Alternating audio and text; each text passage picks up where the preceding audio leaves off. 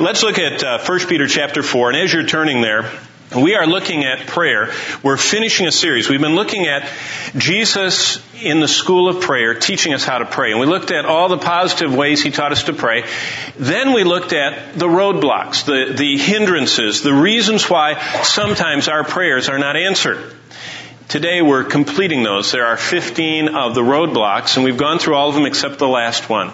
And the last one I saved especially because it is written by the Apostle Peter right here in this little book. And the book of 1 Peter is the 21st book of the New Testament.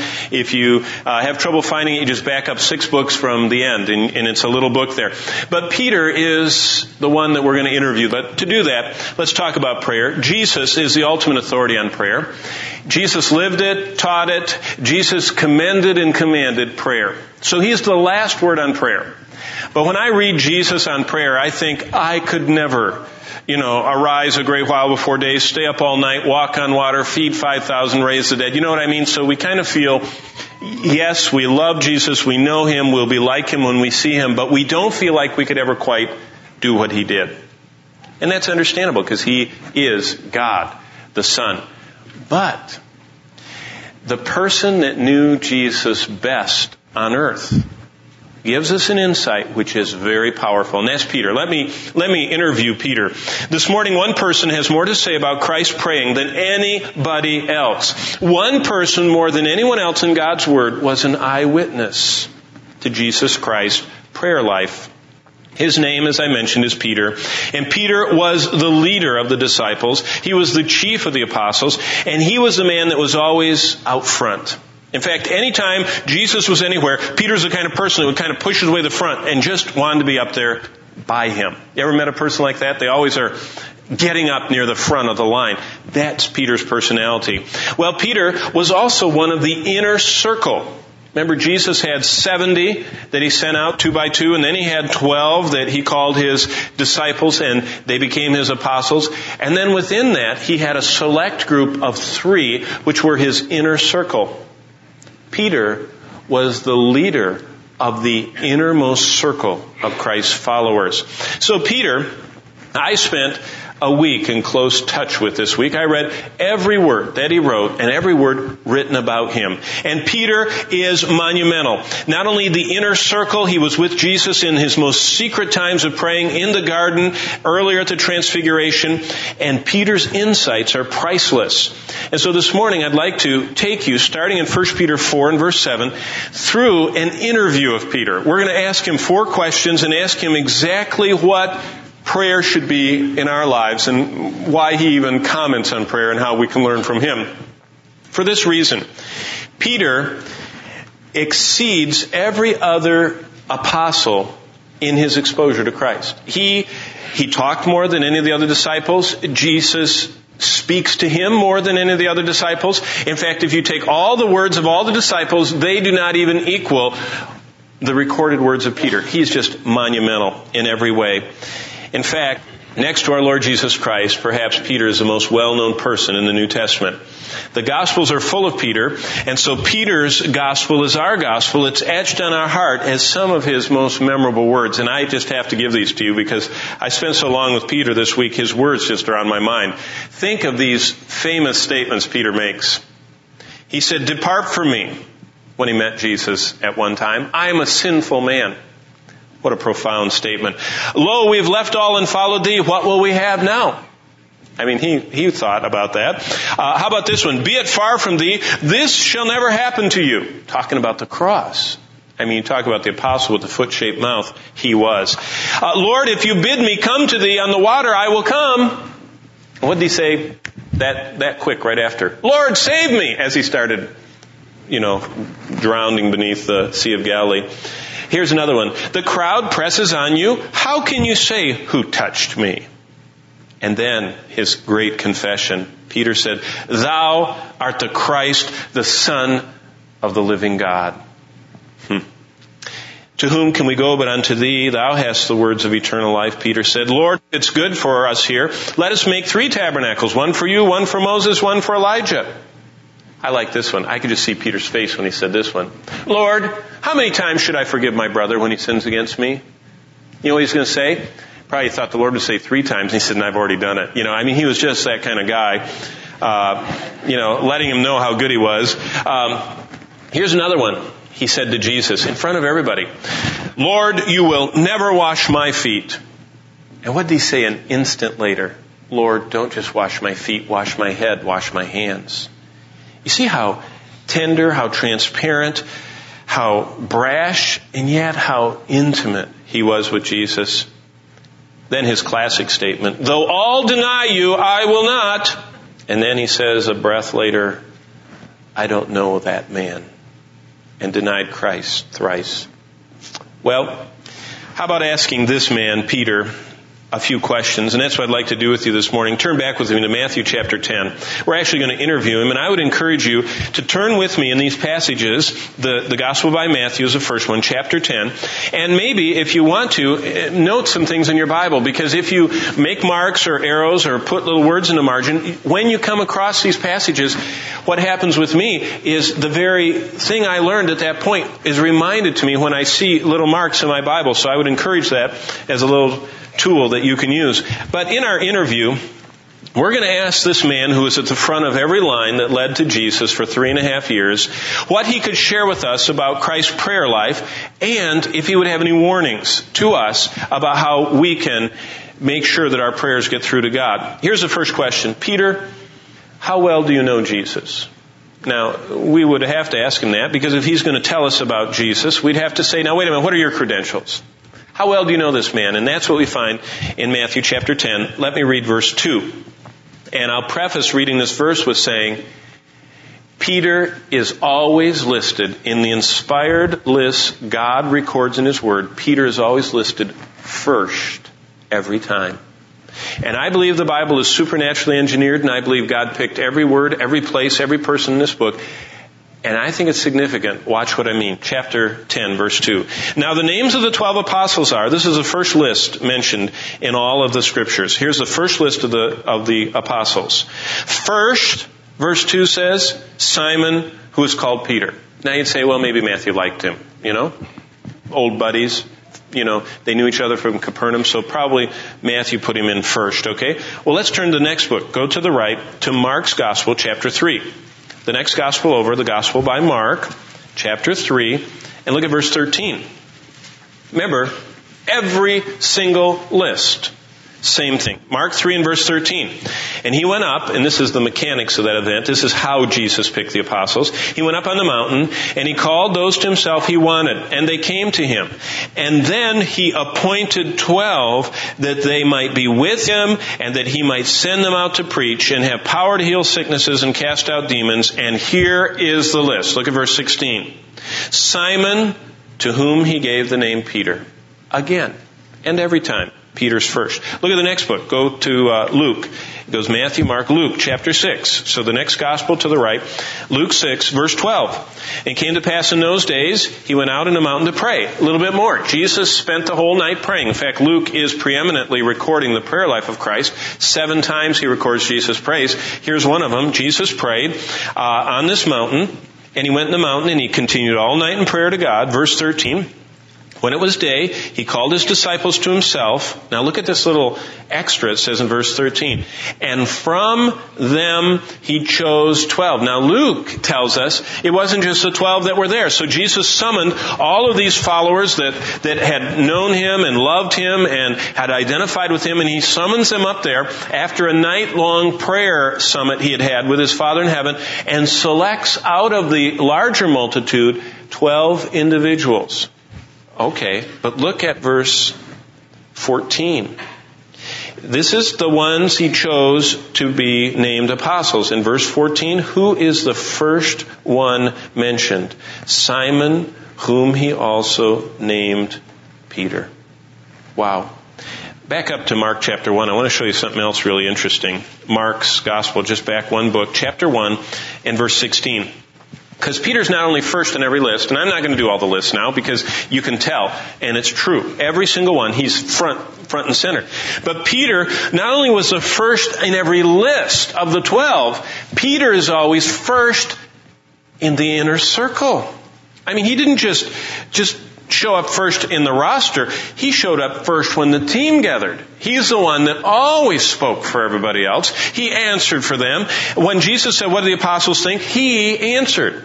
Now watch what it says in Mark chapter 1 and verse 16. Because Peter was first in the inner circle, and he was allowed into the most intimate and strategic places Jesus went. Verse 16. And as he walked by the Sea of Galilee, he saw Simon and Andrew his brother. So this is Jesus walking around that 13-mile long, 7-mile wide Sea of Galilee.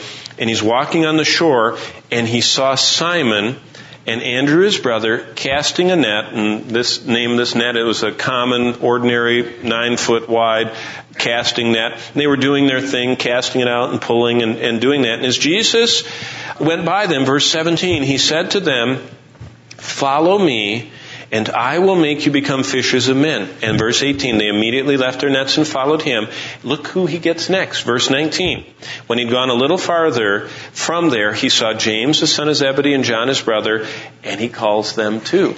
So here we find that inner circle, Peter, James, and John. Who was first called? Peter. Who retained the first position? Peter. Who became front of the list? Peter. Okay, so Peter, how well do you know Jesus? Well, he says, I'm first. Well, now go to Acts chapter 1, and that's Matthew, Mark, Luke, John, Acts. There we go, 5th book of the New Testament, Acts. That's the sequel to Luke. I always remember when I witnessed to my sales trainer, when I was a salesman in seminary for American Home Products, I had this rough, tough supervisor. And you know how in sales you spend a lot of time at dinners and everything. And so I had witnessed to her over the months. And finally she said, okay, I'd like to know about your religion. And so I gave her, I think the first thing I gave her was the gospel. And she said, wow, this is great. So then she wanted the New Testament. And after she read the New Testament, she said, isn't there a sequel to this? What she meant was the Old Testament, because it kept referring to books that weren't in the New Testament. Well, Luke has a sequel, which is Acts. In chapter 1, look at this, verse 9. Peter, I'm going to take you from 9 down to 14, always speaks for the 12. He was their spokesman even after the cross. After the resurrection, Peter retained this first place. Now I'm going to emphasize some words. Look at verse 9. Now when he had spoken these things, that's Jesus, while they watched, so the apostles are watching, he, that's Jesus, was taken up in a cloud, which received him out of their sight. And while they looked, verse 10, steadfastly toward heaven, he went up. And behold, 2 men stood by them in white apparel, who also said, Men of Galilee, why do you stand gazing up into heaven? These were angels speaking. This same Jesus who was taken up from you into heaven will come in like manner as you saw him go into heaven. Verse 12, and when they returned to Jerusalem, to the mount called Olivet, which was near Jerusalem, a Sabbath day's journey. Verse 13, here we go. And when they had entered, they went up to the upper room where they were staying. And who is first next? What's the very next word? Peter. Now watch this. It's talking about the apostles. Verse 9, they watched. Verse 10, they looked. That's all the apostles. Verse 12, they returned. Verse 13, they entered this room. Verse 13 continues, they went up and they were staying there. And who represents them? Peter.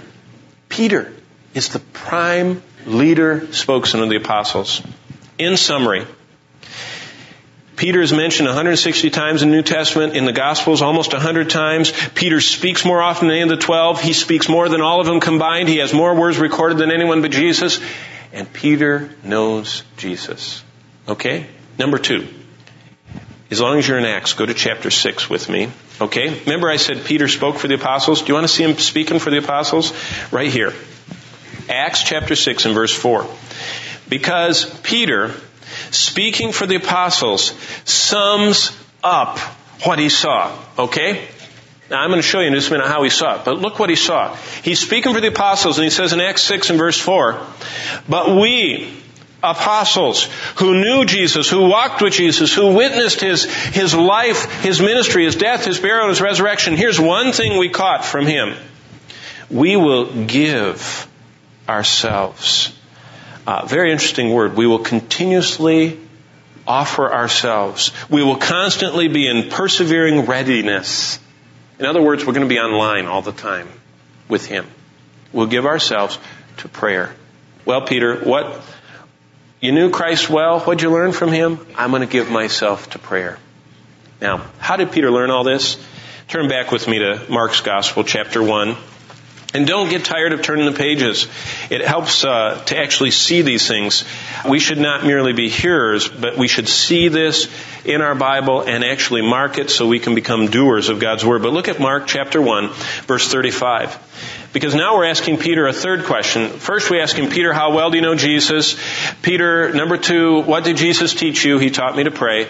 But Peter, did you see Jesus praying? Is the third question I want to ask.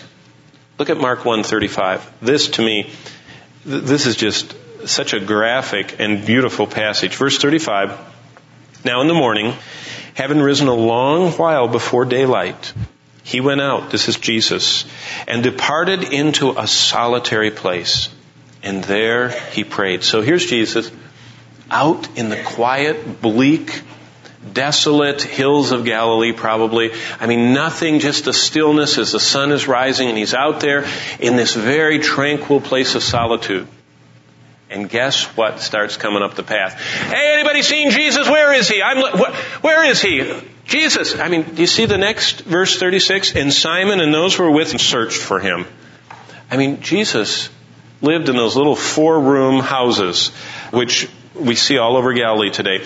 And he was staying always in someone else's house. You ever stayed in someone else's house? You ever felt comfortable staying in someone else's house? I mean, how would you like a house with 1 bathroom and it's outdoors and there's 4 rooms and they're all connected and there's no glass? How would you like that? Would you be comfortable? And here's Jesus, spent 3.5 years always with someone else, always in this closed-in setting, and he needed communion with his Father. So Jesus, instead of lamenting and saying, oh, I never have time to pray and the phone rings all the time and my schedule is so busy and, everybody's after me, what did he do? He got up early, went out to a quiet place. But look, who's leading the posse, the search party, to find Christ's secret place of early morning prayer? Peter. Why? He just wanted to be wherever Jesus was. He wanted to see him. He wondered what he was doing. Peter led the search party as they tried to find Christ's secret place. Now, look in chapter 9. You're in Mark's Gospel. Look at chapter 9. Go over to chapter 9 with me. Because Peter not only led the search party to see Jesus pray in his secret prayers, he took everybody with him, but Jesus also let Peter in on a very select moment. Chapter 9 of Mark's Gospel, verse 2. Now after 6 days, this is the transfiguration of Jesus. This was a very intimate moment where momentarily the Father allowed the Son to pull back the veil of his flesh. Jesus had humbled himself and took upon himself the form of a servant, but never ceased being God. And briefly, Jesus went like this and pulled back his flesh. And what came out? The divinity of God, the deity. It just glowed, the power of God. He was the fullness of the Godhead bodily. Now that was quite an event. Look at Mark 9. 6 days after what? After the confession of Peter, the tower to Christ, and that big event.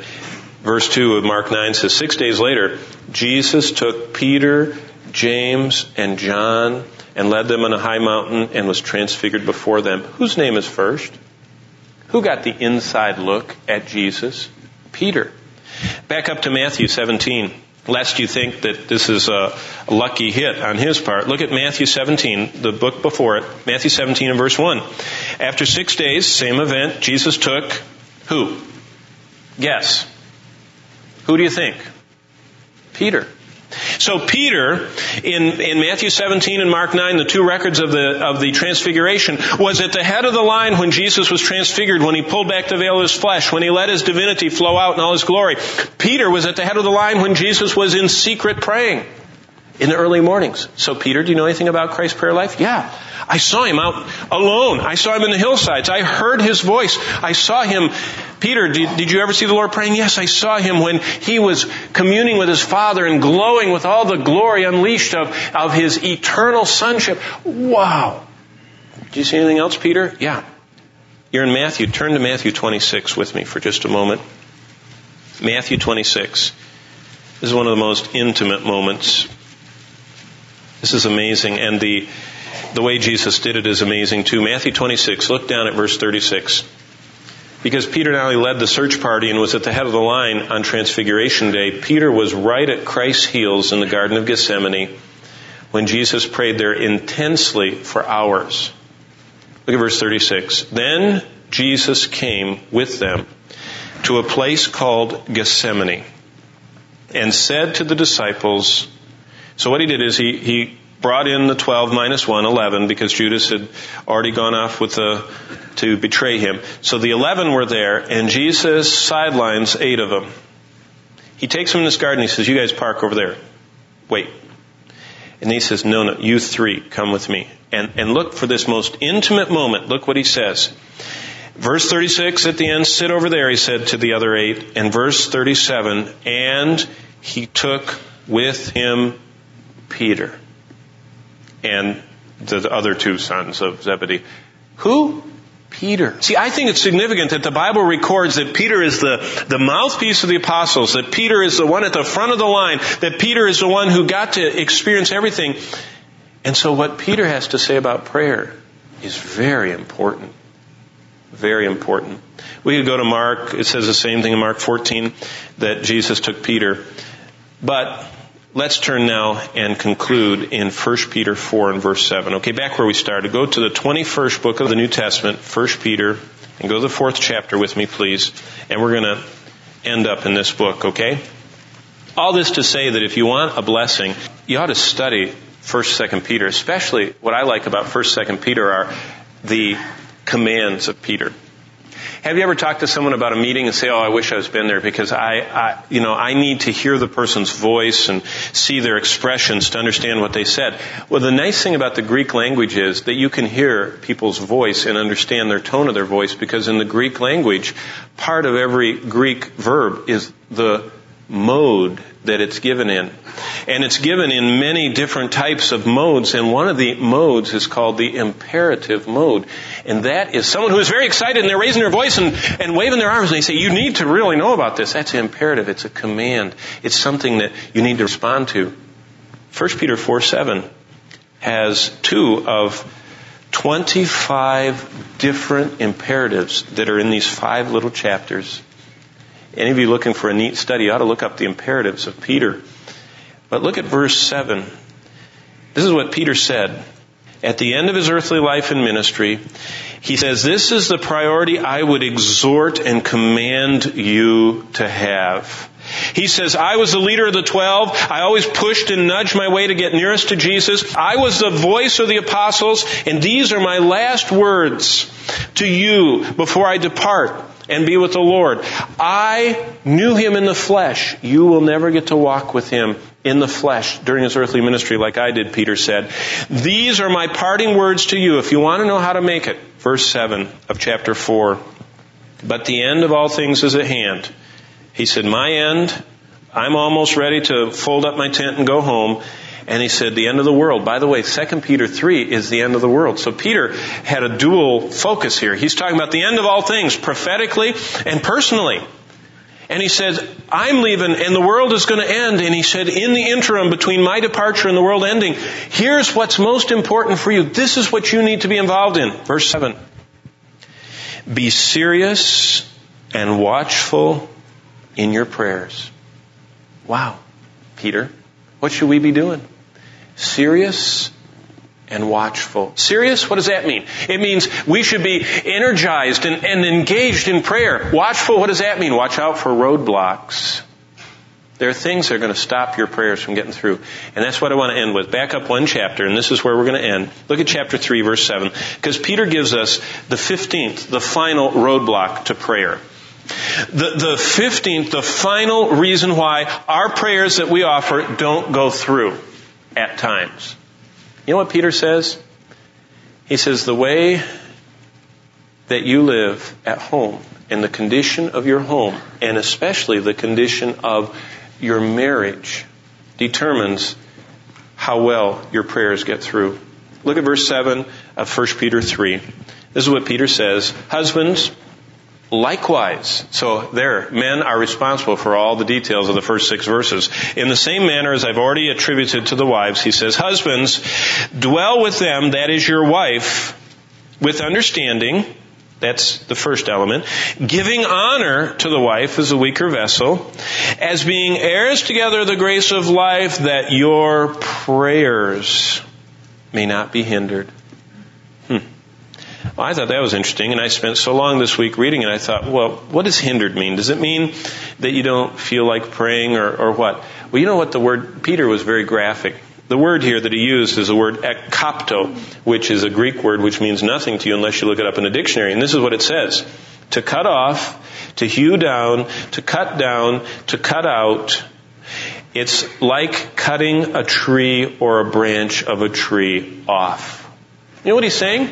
He's saying if things are not right in your home, if there is not a spiritual atmosphere in your Christian home, if you do not initiate and cause the devotion of Christ to be a part of your marriage and your family, your prayers will be cut off. That's what he says.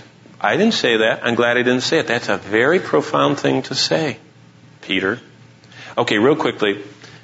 What things cause that roadblock to occur? He lists 4. Number 1, in verse 7, he says, dwell with them.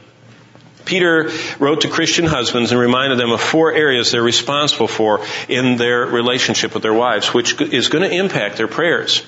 And let me just read to you what one pastor preaching on this 20 years ago wrote, and I just love him. He's so practical. He said, this implies dwelling with them much more than sharing the same address. Marriage is fundamentally a physical relationship. Ephesians 5 says the two become one, and a truly spiritual husband will fulfill his duties to love his wife. How do you do that? Well, this guy is great. He said this, a husband needs to make time to be home with his wife. He said, and this is in the 70s, a survey recently revealed that the average husband and wife spent 37 minutes a week together in actual communication. Communication is creating understanding. You know what Bonnie says to me all the time? I wish she would say it less and less, but you know what she says? She says, you didn't tell me that, you just thought that. You know what? I think all the time, and I in my mind, I'm talking it over with Bonnie, and I just talk it over with her endlessly. But I never actually went around to sharing. By the way, we're having people come over on 400 people come over. I thought about it for a long time and sent the invitations, but we should dwell with them according to knowledge. Is it any wonder that marriages fall apart after the children grow up and leave home because the husband and wife are left alone and they find they're strangers living in the same house? They have not built the firm foundation that comes to a marriage where communication is normal and practiced in an everyday basis. Well, we should dwell with them physically. It's not anything less than a daily desire we have to communicate and create understanding with our husband and wife. But secondly, he goes on. Look what he says in verse 7. He says, dwell with them, secondly, according to knowledge. This speaks not only of the physical relationship, but the intellectual relationship. I always like the story. Mrs. Albert Einstein was asked, remember when he was at Princeton, he wrote out all of his unified field theory. And they used to, when Einstein would write on the blackboard, as soon as he turned to write on the next one, they'd spray it with shellac, haul it out, and put a new one up, because what he wrote was so profound they didn't want him to erase it. And so someone came up to Mrs. Einstein and says, do you understand the unified field theory of your husbands?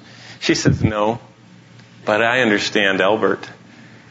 Now you see, you don't need to know the theory of relativity to be great. You need to know your husband or wife. You need to intellectually know them. In premarital counseling as a pastor, I often give couples a pad of paper and I say, write down the 3 things that you think your soon-to-be partner would enjoy the most. Now I'll tell you what, the ladies go just like this. Bam, bam, bam. They write them down and they'll hand it to me. And the guy will be sitting there going, and he has nothing. Never think. Men do not think about what their wife would love the most. They know what they would like. They don't know anything about them. Self-centered. And we have to work at that.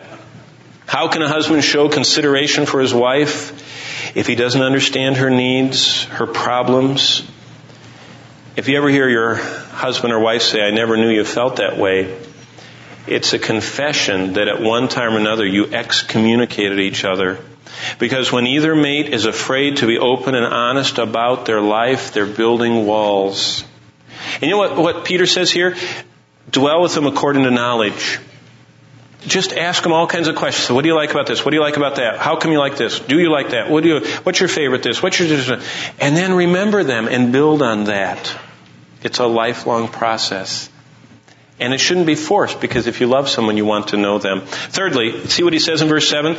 Number 1, physically, dwell with them. Number 2, intellectually, have it according to knowledge. Number 3, emotionally, give honor to the wife. You know, chivalry may be dead, but every husband should be the knight in shining armor who treats his wife like a princess. A husband should treat his wife like an expensive and beautiful fragile vase. Boy, that dates it. No. How about treating her like an expensive and beautiful and fragile laptop or PDA? Or how about a Lexus, you know? And that's more our style, our society, you know. I watch the way men carry around their electronic things, and they, you know, some with their satellite radio, they slip it into their case. They don't want anything to hurt that, you know. And they're going to slip it in the holder at their office, or their laptop they put into that. I mean, I wish they would show as much concern and love and care and value for their partner as they do for their PDAs. You know what I mean? It's amazing how he says, give honor to them. You know, a guy is dating a girl, and he treats her courteously and thoughtfully. They get engaged. He's more courteous and thoughtful, and they get married, and he forgets how to be courteous and thoughtful. And that's the sad human nature we have. Happiness in a home is made up of little things. Big resentments often grow from small hurts. Giving honor means the husband respects his wife's feelings, her thinking, her desires. He may not agree with her ideas, but he respects them, and even more her. And even though God says the husband should be the thermostat of the home, setting the emotional and, more importantly, the spiritual temperature, the wife is always the thermometer who knows what's going on in the house. And we should honor her for that. Finally, look at the end of verse 7, the spiritual realm. Physically, intellectually, emotionally, lastly, spiritual. That your prayers be not hindered. Now, what I like about this is, you notice he doesn't command that you pray in your marriage. He assumes it. Did you catch that? He didn't say, you should be praying together. He said that your prayers be not hindered. It is foundational to a Christian marriage that there is a Christian dimension to that marriage, that husbands pray with their wives. I just, a moment ago, was standing with one of the men in the church and washing my hands, and I said, how you doing it, praying with your wife? He said, that's what? Oh, you caught me in here and you're going to ask me a question like that? I said, how are you doing with praying with your wife? That is understood as a part of the package. It is a part of being a Christian, that the breath of prayer pervades every part of our life, especially our marriage. A husband and wife need to have their own private individual prayers, but they also need to pray together and to have a time of devotion to Christ as a family. How this is organized, there's no law about that, but the Word of God and prayer are the basic foundational stones to a happy home and a holy home. How can you raise children that will love and honor and follow and submit to God if you do not honor and love and submit to one of the basic building blocks, which is a shared spiritual devotion to Christ as a couple? You'll never transfer that to kids if you don't practice it yourself. Well, Peter says, watch out, the physical part of your marriage will hinder your prayers, the intellectual part of your marriage, the emotional part of your marriage, because he said the greatest part of your marriage is the spiritual, and your prayers will be hindered. Well, Peter, you who are in the front of every list, what do you have to say about prayer? He said, I'm going to devote myself to prayer in the ministry of the Word. And Peter, we're going to interview you. What's the last thing you want to say about prayer? He says, I want you to devote yourself to prayer. But watch out. In one of the most fundamental parts of life, your family. If your family life is not God-honoring, if you do not invite the Lord into your relationship as a couple, if you as a man do not initiate and sanctify and cleanse your wife with the washing water by the Word and surround her with prayer, then your prayers about everything else are going to be ek kapto, chopped off. Just like me, I was out Bazooka Joe edging, and the edger stopped. I cut my own cord off. You know what? A lot of people are out there, and they've got the edger of ministry going, and the power cord's cut off, and they're just happily just edging along, and they cut their own cord off. We should give ourselves to prayer, but to realize the final roadblock of prayer is if our family life's not right, the cord's cut. Let's bow before the Lord and ask for Him to speak to our hearts what He wants us to do in our lives. Father in heaven, I thank You that we can go through the school of prayer with You, O Christ, and these weeks have been such a blessing, but our hearts have been stirred to think that there are roadblocks that You warn us of. And I pray that more than just hearing all this and jotting a note here and there and tucking it away till next time, that we would make a choice right now as husbands that we're going to initiate spiritual things in our home, and as wives that we are going to respond and not criticize and not belittle and not make fun of, but encourage those men that You've put in our lives that know You. And that we will realize that our prayers come right down to home. And if there's something wrong at the heart of our home, our prayers are hindered. And I pray we'd realize that we need to go back and realize that Christian life is nothing more, nothing less than a series of new beginnings. And if there has been any failure, be it a day, a month, a year, or a decade, that we can just start over today. You're the God of the second and third and fourth and fifth and thousandth chance. And You love us, and You forgive us, and You receive us back. And I pray that many marriages in this room would today make the choice that they do not want their prayers hindered. And I pray for some men to be bold enough to initiate again You, O Lord, and some wives bold enough to encourage their husbands, and some children to long for hearing their father and mother talking about You. And Lord, we pray that we will be great men and women of God, communing with You in prayer, as Peter exhorts us to do. In the name of Jesus we pray. Amen